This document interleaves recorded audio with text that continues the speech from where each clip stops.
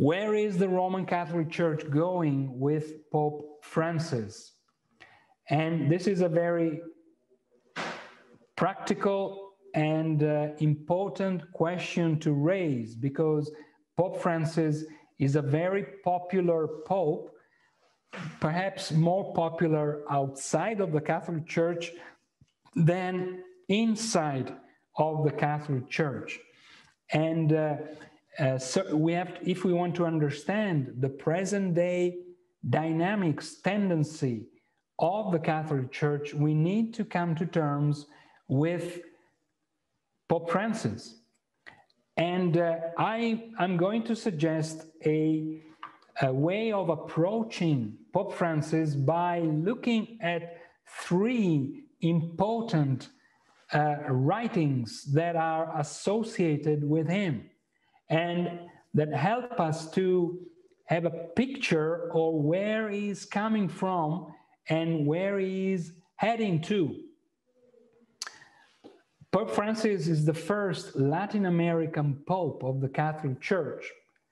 And before becoming Pope in 2007, he was the Archbishop of Buenos Aires and also a Cardinal of the Catholic Church.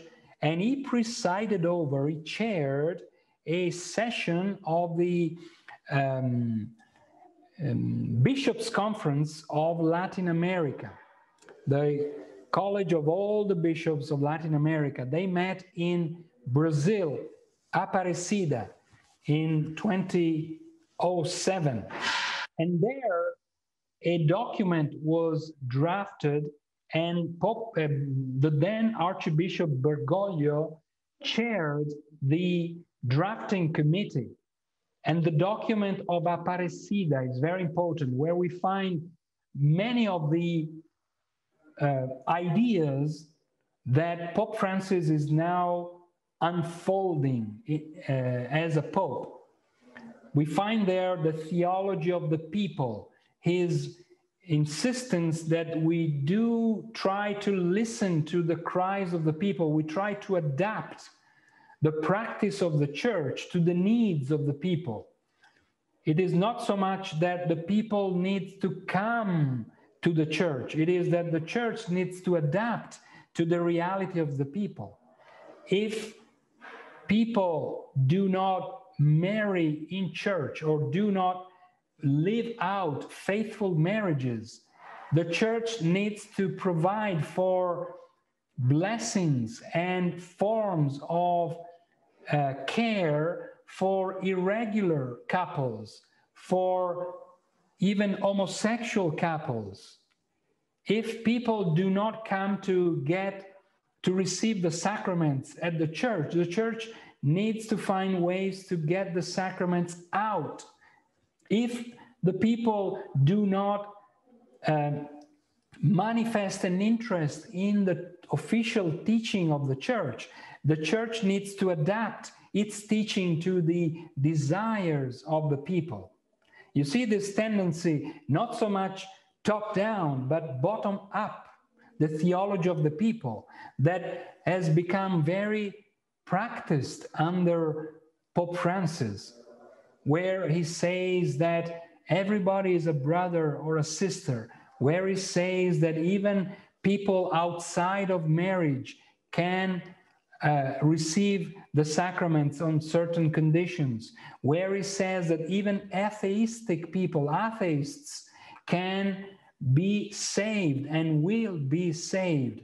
When he calls Muslims and Hindus brothers and sisters, and he praises with Muslims and Hindus, that's an expression of the theology of the people, coupled with a strong Marianism, a Marian-oriented type of spirituality. Pope Francis is very Marian in his spirituality. He has a picture of Mary always in the pocket on his heart, in order to indicate that Mary is very close to his heart. He likes to live in rooms where pictures of Mary are always on display. That is an important writing that helps us to come to terms with Pope Francis. But then in 1985, he gave a series of lectures in Argentina on the history of the Jesuits. And there he presented a very critical view of the Reformation. As you all know, the Jesuit order is the first Latin American pope, but he is also the first Jesuit pope of the history of the Roman Catholic Church. And the Jesuit order was founded by Ignatius of Loyola in the 16th century to try to respond to the challenges brought about by the Protestant Reformation. And it is part of the DNA of the Jesuit order to be against the Reformation, to find ways to fight the Reformation. Now we have the first Jesuit Pope, who is very friendly, apparently, with a smiling face, but he is a Jesuit. He has a Jesuit DNA.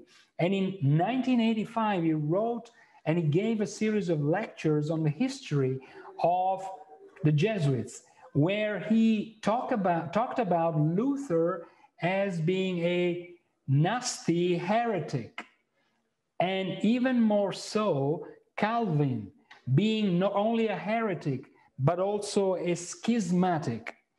Calvin, said Bergoglio, beheaded the people of God from being united with the Father. The Reformation beheaded the people of God from its patron saints, beheaded it from the Mass, beheaded it from the Church.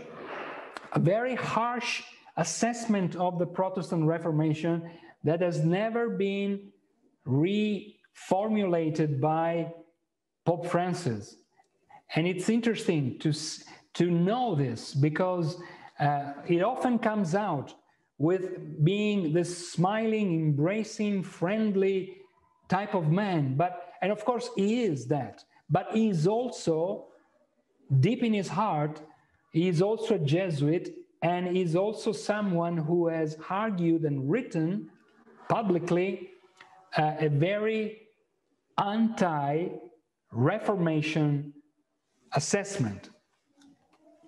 And then, of course, the two perhaps main texts of his pontificate are the Apostolic Exhortation Evangelii Gaudium, 2013, the same year when he was elected, and the most recent encyclical, All Brothers. These are the two main documents of the papacy, the pontificate.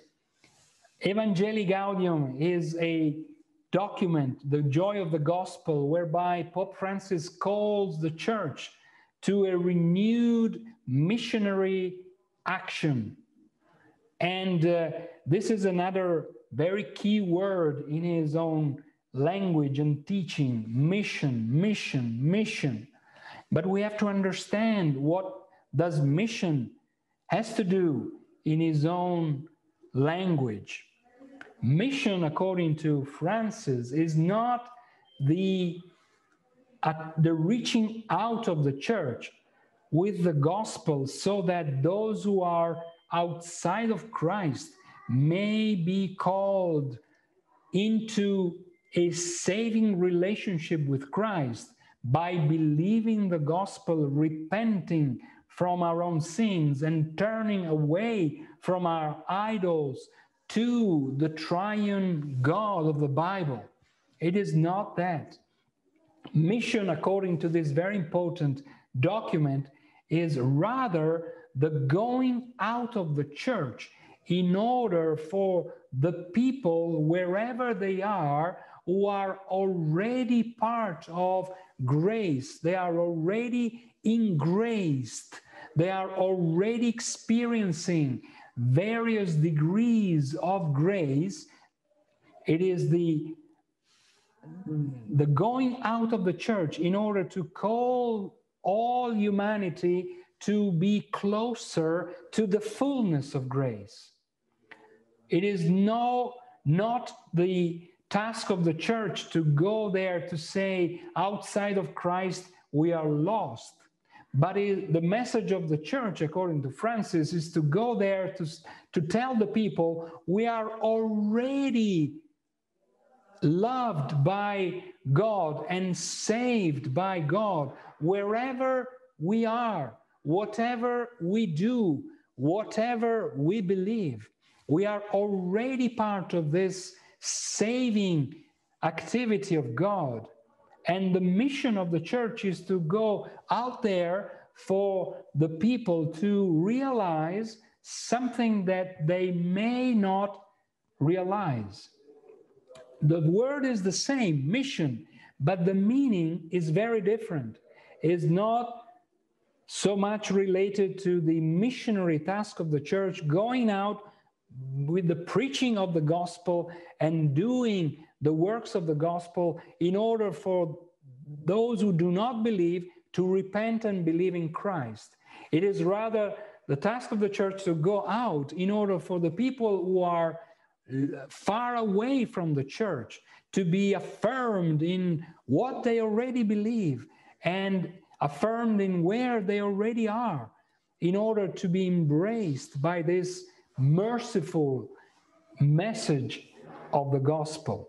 In that document, Francis claims that in order to do this mission, we need to realize that we do not have to evangelize the Jews because they are already part of the covenant community. We don't have to evangelize the Muslims because they worship the same God as the Christians, and we pray to the same God. And in doing so, Pope Francis quotes the Second Vatican Council, Lumen Gentium, chapter 16. We don't have to evangelize the other religions because in one way or another, they are already experiencing degrees of grace. And as for the rest of the humanity, Pope Francis says, I quote, everyone is already justified by the grace of God. The message of the church is not a message of repentance and belief, but it's rather a message of come closer in order to experience in a fuller way what you already experience in your own way. And All Brothers, it being the latest encyclical of Pope Francis, is again another step towards this all-embracing universalistic outlook of the Catholic Church as it is embodied and interpreted by Pope Francis. We are all brothers, all sisters. We are all, and brotherhood and sisterhood are understood not as consequences and expressions of our created humanity, shared created humanity. But Francis says we are all children of God. We are all already loved by God to the point of being saved by God. And that prompts him to pray with Muslims, praying to the same God, praying with people of other faiths, claiming that we pray to the same God, calling one another brothers and sisters in order for us to experience and to enjoy our brotherhood and sisterhood. You see, the language is there, the language of brotherhood is there, but it is, the meaning is changed away from the spiritual meaning of being brothers and sisters in Christ, making Christ us brothers and sisters, bonding us in Christ. No, Pope Francis claims that our human brotherhood and common sisterhood is grounded on our common humanity, and making it possible for us to pray together, for us to consider one another brothers and sisters. You see, this very much Catholic type of tendency and willingness and agenda that has been marking Pope Francis's pontificate since 2013. This is the way in which, these are the questions that Pope Francis is asking us. He is opening up towards all kinds of people, not only towards evangelicals, although he is well acquainted with forms of evangelicalism, but he is also very open to Muslims. He is also very open to secular people. He is open to all. He is wanting to express this Catholicity of the Catholic Church, whereby we are all already united, and wherever we are already part of this bigger whole, and we need to come to terms with it. Now, it's important for us to understand, very different perhaps from previous popes who had the tendency to stress the difference of the Roman Catholic Church with regards to other religions, and even with regards to other Christian bodies or denominations. Pope Francis wants to stress what is common to all. And it does so at the expense of basic Christian truths related to our sinful nature, our being separated from God apart from Christ, and being Christ the only way to the Father, outside of whom there is no salvation. Pope Francis's message is that we are already saved because we are human beings. And we are already saved because we are human beings, and therefore we are all brothers and sisters. The language, again, is similar: mission, gospel, brothers, sister. The meaning is very different and leads us towards a different kind of gospel. Thank you very much. And again, I leave up to you, Jamie, to lead us in this final Q&A session before our short break. Wonderful. Thank you. Okay, we'll jump right in with a short question here. How would you call the church before the Reformation? Would you call it the Catholic Church, the Christian Church, or what is the proper term? Yeah, very good question.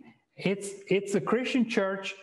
You know, the Reformation, with the Council of Trent, which was the response of the Roman Church to the Reformation, the mistakes and errors that were part of the Christian church before the Reformation tightened up, became more solid, and they were given a dogmatic status with a dogmatic language. And when I say dogmatic, I mean something that cannot be changed.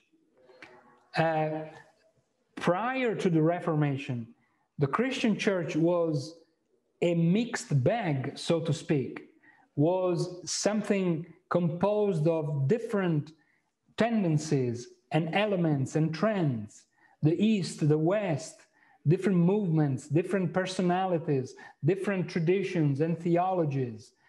And it was after the Reformation that the Roman Church really took over the previous outlook of the church. Prior to the Reformation, it was the church, it was the Christian church with several issues, and this is why the Reformation was necessary in order to address those wrong issues that the medieval church had absorbed and imbued, and it was in need to be corrected. But it was after the Reformation that the Catholic Church became Roman, more pronouncedly Roman Catholic Church. And with the dogmas excommunicate or cursing the Protestants, and moreover with the tightening of the Roman structure of the church, and with the Marian dogmas that followed the Reformation in the 19th century and in the 20th century. The church, the Roman church, had become then very Roman, very Catholic, very Roman Catholic, in distinction from the pre-Reformation church, which was more fluid, and in many of these issues was more of a combination of things rather than a very clear-cut power structure with definitive dogmas. Great, thank you. Our next question. You mentioned that the Pope took on the role of the emperor. What about the rest of the Roman Catholic Church's clergy, such as cardinals, priests? How do they fit into the imperial structure? Yeah, very good question. Thank you. If you think about the imperial structure, you have to think about a triangle. The triangle whose top is where the emperor lies, and then you have the Senate, a college of aristocrats in the Roman society, and then you have a larger group of free men, and then you have the basis with the slaves, a larger number of slaves. So you have the pyramid: emperor, Senate, free men, slaves. Now, if you take this picture and translate it into religious language and apply it to the reality of the Roman Catholic Church, you find the emperor becoming the Pope. And not by chance, many of the papal titles are actually imperial titles. Pontifex is one. Pontiff, you know, the bridge builder. It was an imperial title which was inherited by the Pope. And head of state is another imperial title that nowhere in Scripture, no apostle would have dreamt or would have dared being called head of a state. Actually, the Lord Jesus said, render to Caesar what is Caesar's, and to God what is God's, placing a clear-cut distinction between the politics of earthly kingdoms and the activities of the church. But the Roman Catholic Church became an empire, and so taking imperial titles at the very heart of its own self-identity. The Pope is helped by a college of cardinals, which resemble the Senate of the ancient Rome, and then followed by the priests, the bishops and the priests, who are a larger number, and they do have some rights. They are the only entitled of exercising the sacraments or implementing the sacraments. And then you have the slaves, the laity at the very bottom of the pyramid, with no rights apart from receiving what the priests give to them. No, and this was a very important issue that was raised at the Reformation. We are all priests before God. The priesthood of all the believers is a great biblical doctrine whereby we do not depend on someone who stands above us in order to receive the grace of God. By the Spirit in Christ alone, we can have a personal relationship with the Father. And that makes us priests at the same level as the pastors, the leaders, and the clergymen. So you see the structure that was in a way pasted and copied into the church's structure.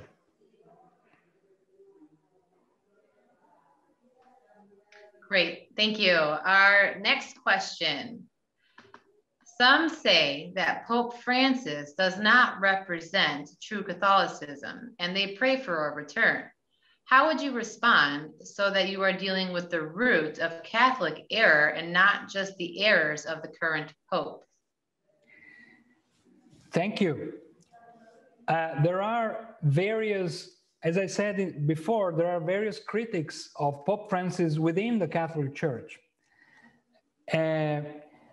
I don't buy into these conspiracy theories related to the unlegitimacy of the election of the Pope or the fact that he is not the Pope. Of course, his election came in very peculiar ways. We have now two living popes, which has not been the case for centuries. And I understand that this is a unique historical situation, but I think Pope Francis is the legitimate Roman Catholic Pope. And I also think that he is exaggerating, he is actually implementing the Catholicity of the Catholic Church to a point of rebalancing the equilibrium between the Roman and the Catholic to another point.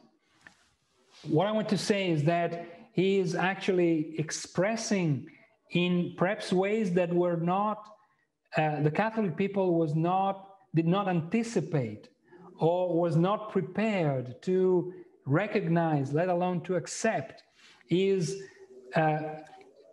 pushing the pedal of Catholicity and to a certain extent downplaying the Roman aspects of the church, always being outward, always embracing, always affirming, and never reaffirming the Roman identity, the Catholic sacraments, Catholic hierarchy, Catholic authority.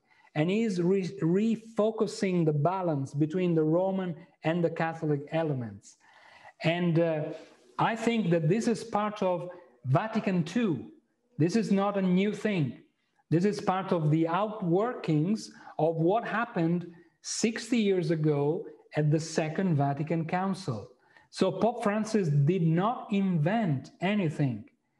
He actually developed and unfolded, perhaps in a very short period of time and in a very harsh, in many ways, fashion, but it unfolded what Vatican II already provided for. This Catholic aspect, rebalancing the Roman identity of previous centuries.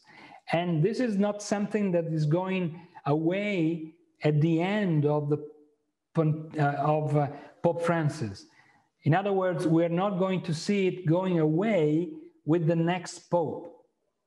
This is something that is permanent because it is part of the DNA of Roman Catholicism, Roman and Catholic. Francis is pushing the Catholic side. Perhaps we are going to have the next Pope or the next popes wanting to readdress the balance into a more Roman Catholic balance equilibrium, but the two aspects will not go away.